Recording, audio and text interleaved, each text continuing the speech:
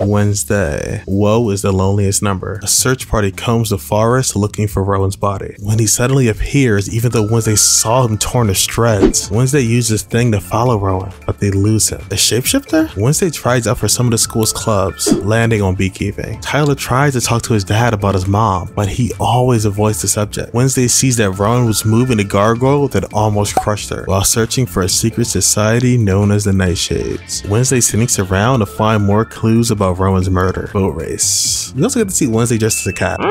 Since there are no rules, people use pretty cheap tactics to win. Wednesday learns the secret of the Edgar Allan Poe statue and snaps twice. I wonder if Wednesday will ever join the Nightshade Society.